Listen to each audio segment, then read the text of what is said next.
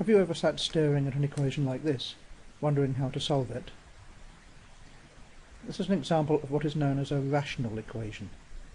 That is, the thing on the left-hand side is a ratio of two functions of x. So it has the form p of x over q of x equals 0. To guide us in how to solve an equation like this, I want to go right back to your very early days of arithmetic, when you first learned about fractions. Here are a couple of fractions. Actually, they are still rational functions. They just happen to be rational functions where the top and the bottom are both constants.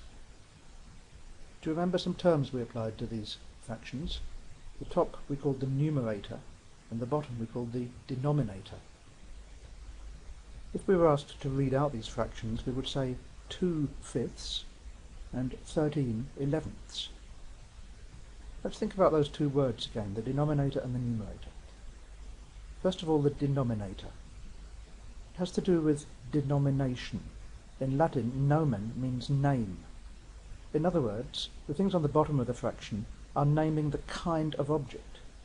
In the first one it's fifths, in the second one it's 11ths. They're the name of the object.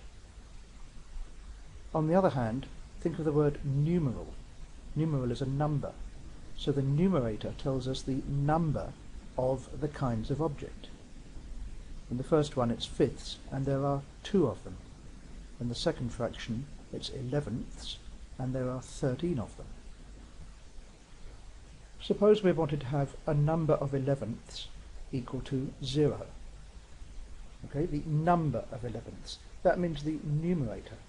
The only way we can have a number of 11ths equal to 0 is to have none of the 11ths. In other words, the solution of this equation is a equals 0. Notice that I haven't tried to set the bottom, the denominator, equal to 0. 11 equals 0 just wouldn't make sense.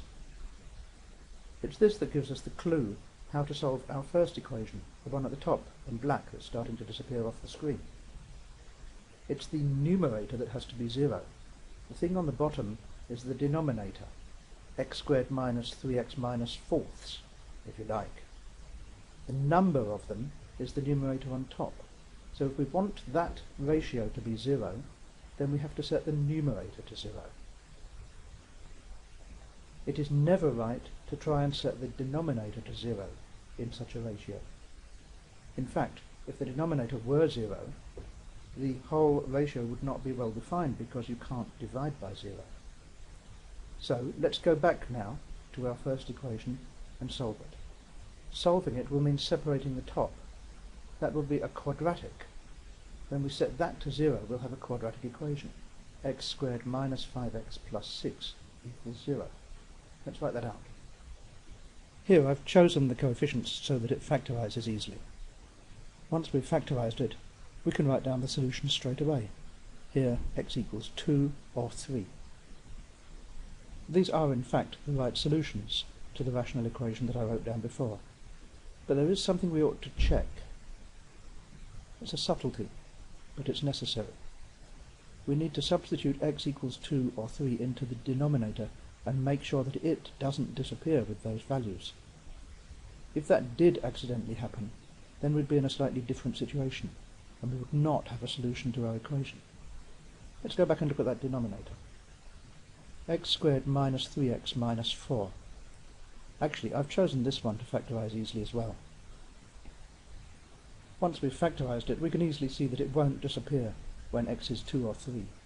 And so 2 and 3 are the solutions to our equation in this case. In passing, though, we might also notice that x equals 4 or x equals negative 1 does make the denominator disappear. That would put 0 underneath. That's telling us that 4 and negative 1 should not be in the domain of this function. I probably should have written that up at the top in the first place. I'll go back and do it in a moment. X equals 4 and x equals negative 1 happen to be vertical asymptotes for the graph of this function. Vertical asymptotes usually arise when the denominator is 0. There is one exception, and we'll address that in a moment. But first, I just wanted to add that piece of information, that the denominator should not be 0. I've done that now. So it remains to address the question as to what happens if some value of x makes both the numerator and the denominator 0. Let's look at an example. Here's one. Let's factorize the two quadratics. Notice that when x is 2, y is quite clearly 0. That would be a solution of y equals 0. The value x equals 4 is also of interest. It makes the denominator 0, without the numerator being 0. That means x equals 4 is a non-allowed point for this function, and there will be a vertical asymptote at x equals 4. The real problem point here is when x is 1. That will make y 0 over 0. That's another meaningless expression. It's telling us that x equals 1 is also not in the domain of this function. So it can't be a solution of y equals 0.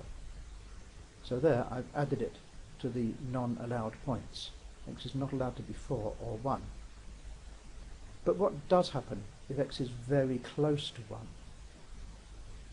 If x is very close to 1, but not actually equal to 1, then the function is allowed, and we can cancel the factors of x minus 1.